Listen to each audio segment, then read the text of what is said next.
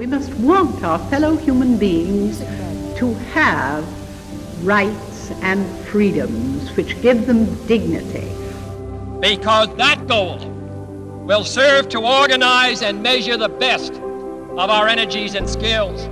Because that challenge is one that we're willing to accept, one we are unwilling to postpone, and one we intend to win. It does require, however, our best effort and our willingness to believe in ourselves and to believe in our capacity to perform great deeds, to believe that together, with God's help, we can and will resolve the problems which now confront us. We believe that all men are created equal. Isn't it? The condition of your birth isn't your destiny. Your struggle isn't your destiny. It's part of your journey. You can pursue whatever your passion is wherever it takes you. I mean, that's the American idea, isn't it?